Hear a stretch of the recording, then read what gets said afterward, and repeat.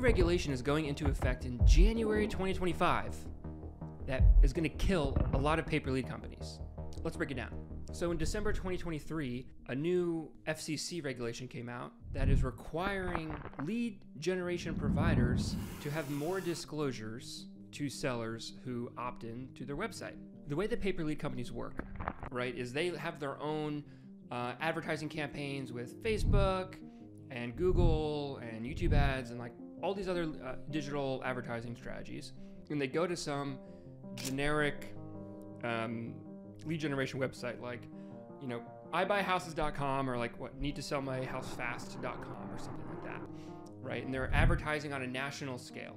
So their website is, again, national and generic. Home sellers are going to their website, filling out the form, and then that pay-per-lead company takes that information and then it's a lead and then sells that lead to either one or multiple investors that are bidding against each other in a given location. And they have all these leads that funnel through this website, and they have these distribution software that takes the lead and, depending on the location, will sells it to individual people.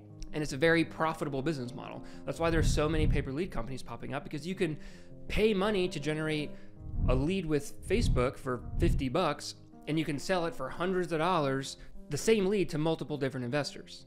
But with this new FCC regulation, they're not going to be able to do that anymore.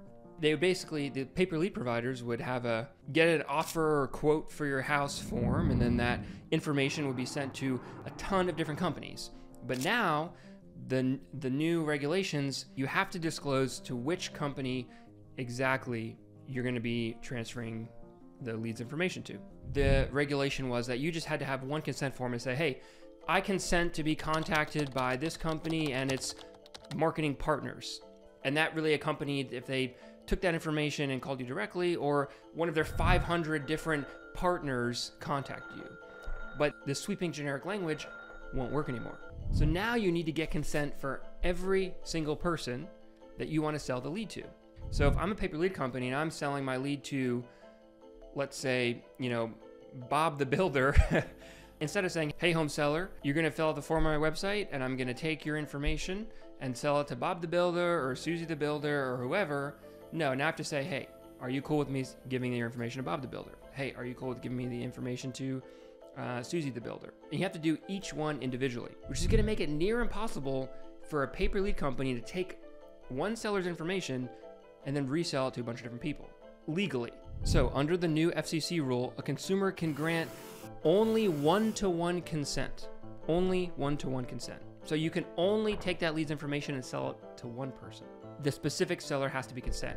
The seller needs to know ahead of time where their information is going to before they submit the information, which is a crucial change.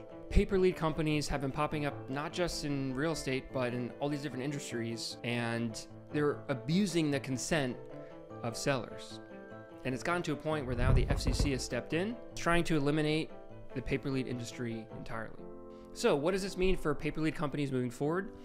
I don't know exactly how they're going to combat that. I'm sure they're working hard to try to figure it out.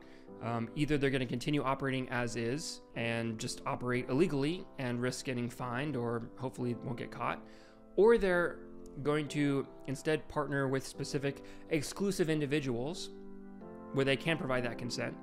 But then you're not really a pay-per-lead company anymore. You're acting more as an agency. So I don't know exactly how it's going to shake out, but nobody's talking about this at all. And a lot of investors are relying on pay-per-lead for their business and may have no idea that this is coming to effect. You need to be prepared. Talk to your pay-per-lead provider to see what they're doing about this and how it's going to affect your business. Again, this regulation came out December 2023, and they're giving the industry 12 months to get their act together and figure out what to do. And 12 months is going to be January 2025. This is the danger of relying on a pay-per-lead company for the changes coming, and that your business is set up to not have to 100% rely on it. The solution may be that you hire an agency or you do it yourself. I have a free course that you can get, and the link in the description. And if you're not sure what to do next, well, check out this next video.